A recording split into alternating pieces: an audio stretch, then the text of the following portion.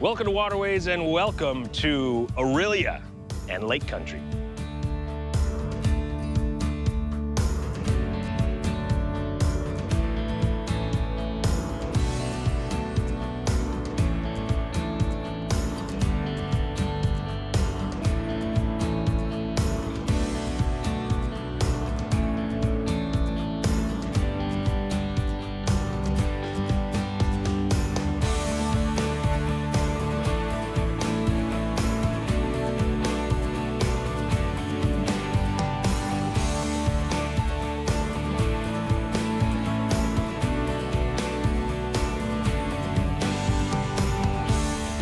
Now, Orillia sits on Lake Couchiching, right above the narrows of Lake Simcoe, which unto itself is a fascinating part of geography because you have these two lakes that go through a very narrow stretch, hence the name. In fact, the swing bridge that used to be there is permanently open, and it really highlights just how small that stretch is. And if you're on the Trent-Severn Waterway, you go through there, and that is a very narrow spot. Of course, if you're on the Trent-Severn Waterway, you go through many locks. And if you start in Trenton on the Lake Ontario side, you got a few dozen to get through. But if you start in Georgian Bay, you only have 4 locks to go through until you get to Orillia. And I would argue it's the most interesting collection of the locks of any 4 in a row that you're gonna get anywhere on the system or probably anywhere in North America. And I've done a lot of lockages.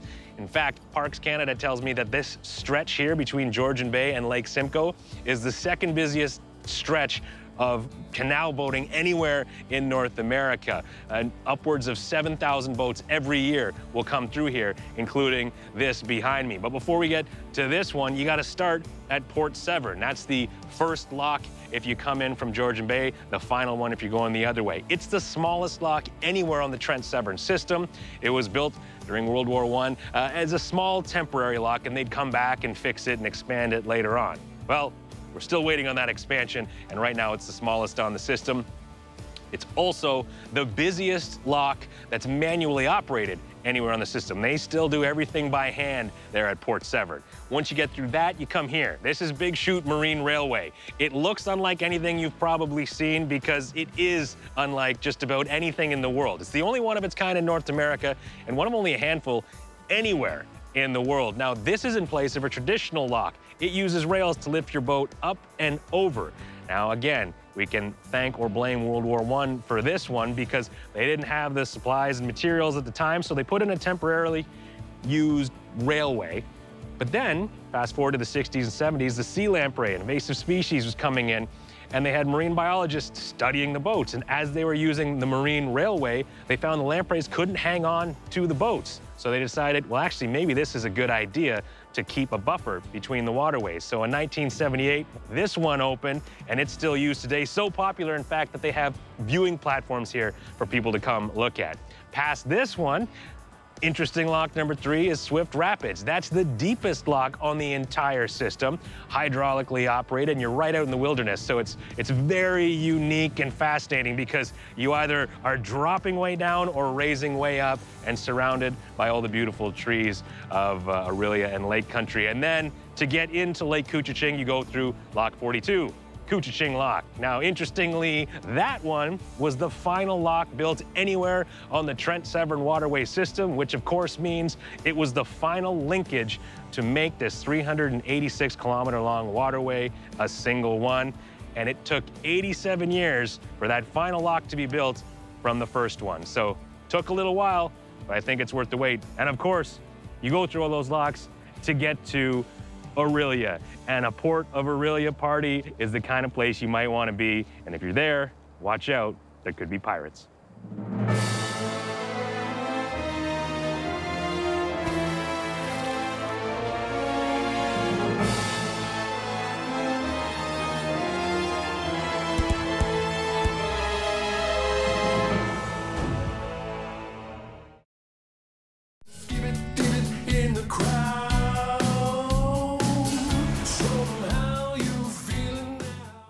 There's a lot of stops along the Trent-Severn Waterway, but one of my favorite and one that's really popular, especially with loopers or anyone traveling around, is Orillia, because they've got this massive and beautiful transient marina. And what a lot of people don't know is the history of this region. and there was piracy and gangs in the 1800s.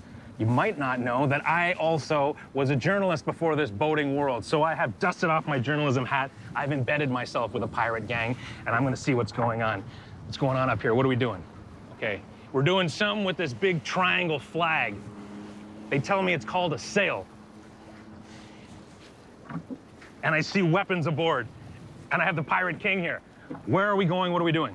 We are headed to Leacock Manor to attack the governor and take all the spoils.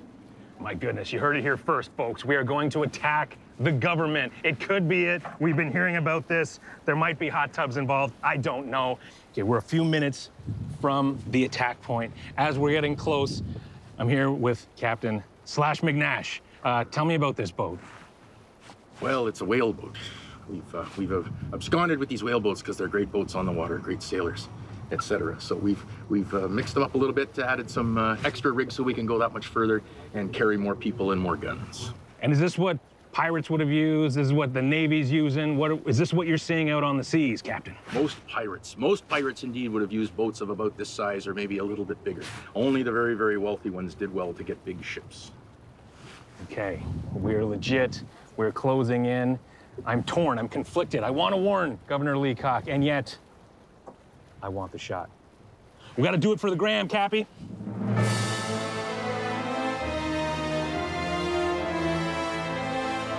Fire it well. He's in there somewhere. Shots have been fired. It is underway. Leacock, back to us so we can The ducks are terrified. The citizenry does not seem flustered. And the most important thing as a journalist is to maintain my integrity. I will let you know right now, I cannot be bought off. I will not fall into their traps, no matter what the spoils. Would this change anything? Yeah. This is good.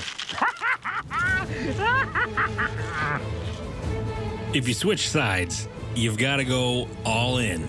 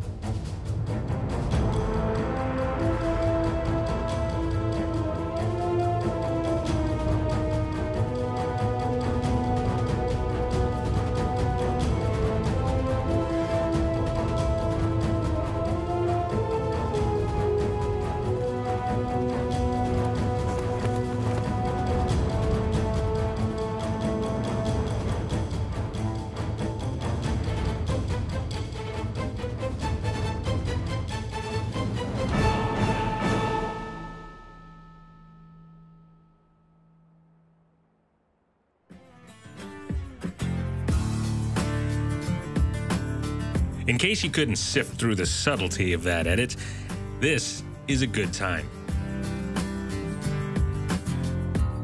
Even if the justice system here is woefully biased against those who identify as pirates.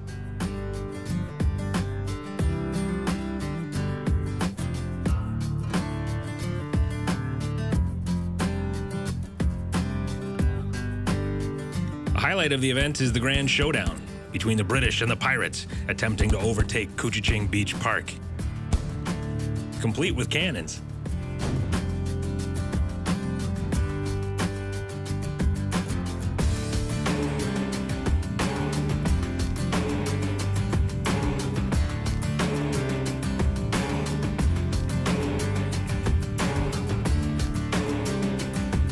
All 220 slips are sold out. There's even a wait list for this party, so it's best to plan a year ahead.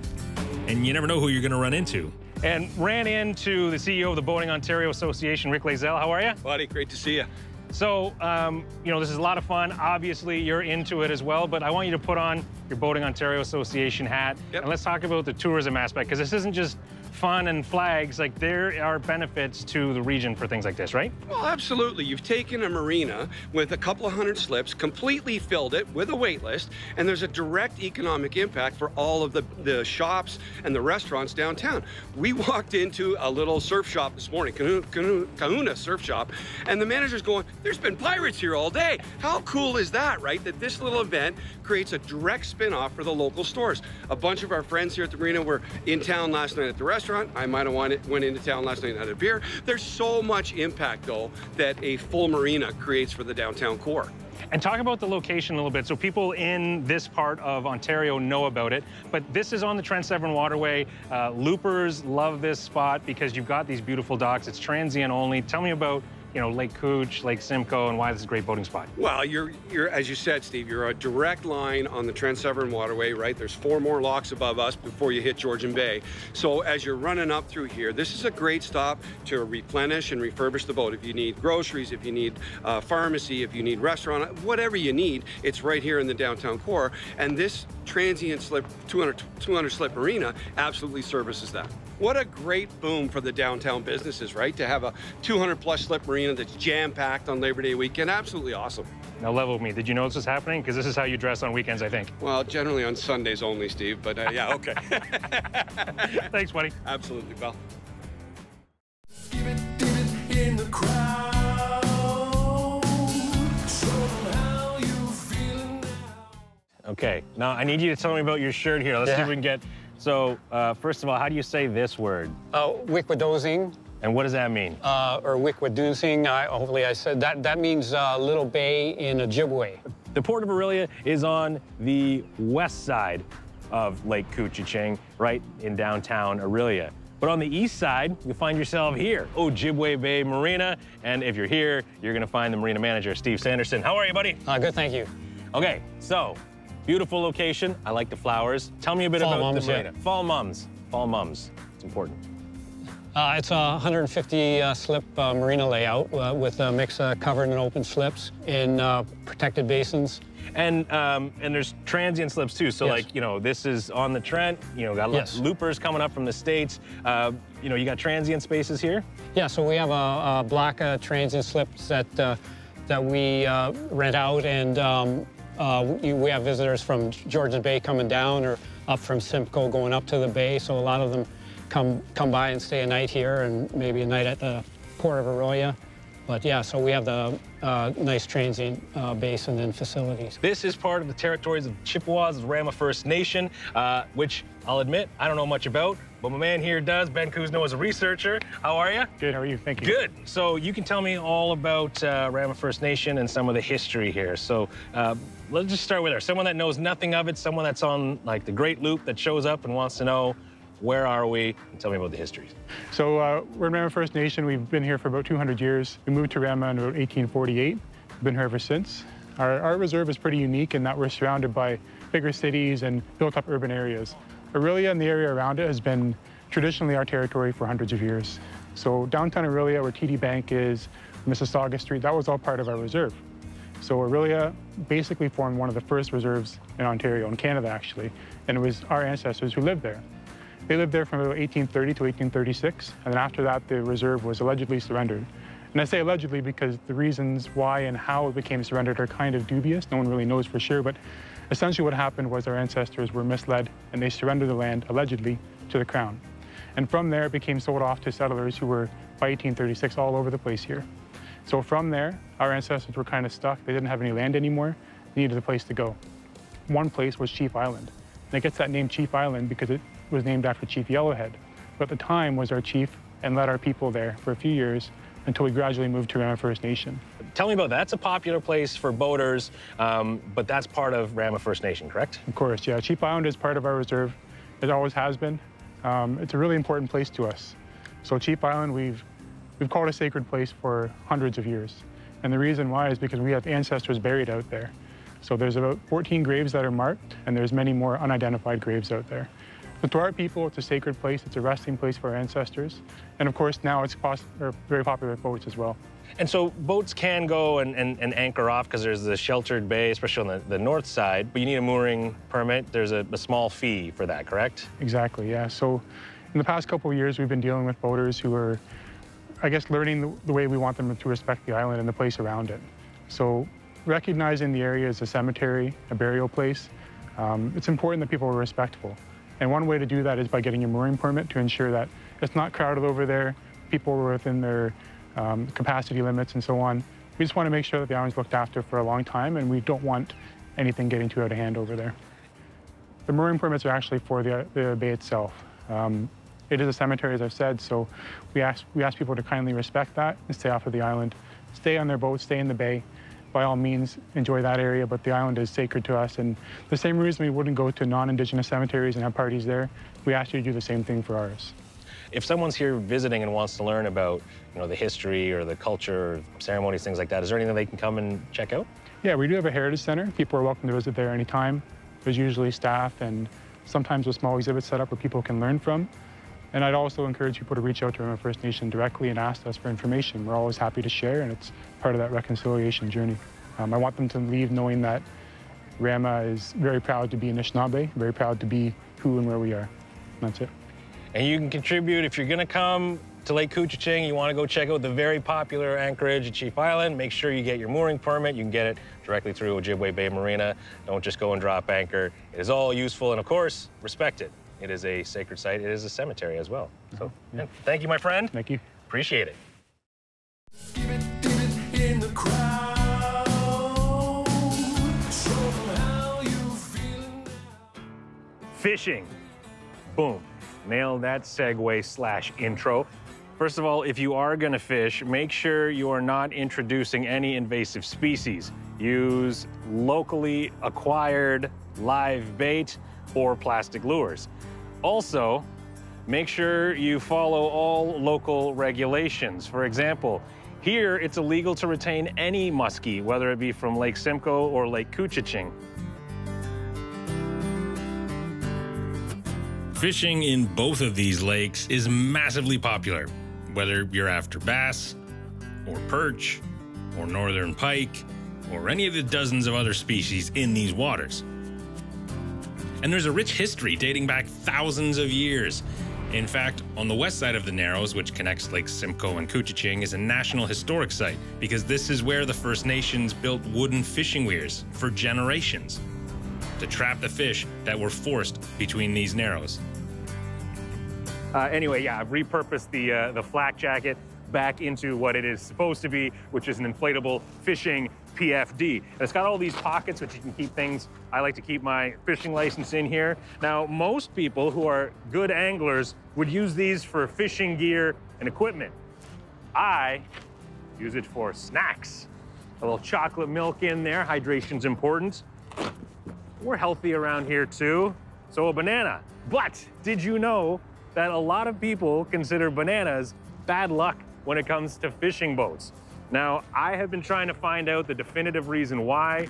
Everyone seems to have their own opinion, their own reason for it, and everyone is equally sure that their reason is the right one. Now, they range from it being a way that ships could get infected because spiders or other bugs could be in the banana plants and then they infect the rest of your cargo, right down to it just being bad luck, that if you bring bananas with you, it means you're not confident you're going to catch something to eat, and therefore the fishing gods will punish your voyage. You may notice that there is no boat behind us. In fact, there are no boats anywhere on the lake because it is late November and we are pushing the season. And we're going to be doing some shore fishing, but not with rods and reels. With this, I caved. My son has been watching a lot of magnet fishing videos. That's where you take one of these big magnets with all this rope and you chuck it into the water and slowly drag it in and see what you get. Now, you're gonna want it to have at least 500 pounds of holding power. So if it picks something up, you can drag it through the water. This isn't heavy, obviously, but it can be difficult to get off. All right, real talk. It's cold, so we're gonna have to bundle up a little bit here. Also, to make sure you get the best possible view, I'm gonna throw the GoPro on the head rack like this. Also, I look super cool and responsible. Wouldn't you buy insurance from me? I know I would. Anywho, let's see how this goes. Ah, too high. And if we catch nothing, blame the bananas.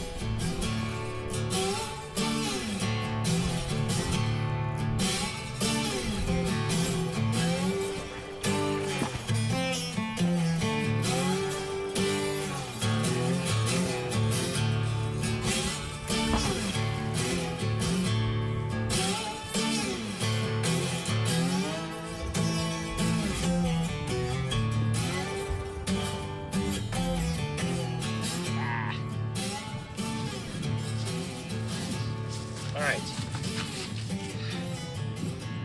Turns out my magnet fishing is just about as good as my fishing. But I can 100% see why this is so addictive and growing in popularity on and around the water. If those rain clouds weren't getting closer, I'd stick this out. And I am 100% taking this on my next couple of boat trips. Just seeing what we can find along the way. But no one seems to have dropped anything around here. Not magnetic, at least. My new fancy mic. I like that, buddy. I like I know, that. I gotta get like a proper sticker. I just like tape it. Tape it? Yeah, but as long as you don't see the side, it looks like it's... We're living large. Yeah. It's all good. Hey, flip your coin around. Oh, yeah. Attaboy. Is that Steve? Yeah, there we go. I can't even say Steve with the blue shirt. Yeah. Nothing we can do at this point. But put it in your protection. This is not a Zen moment! And taunt the yoga people. The summer of you.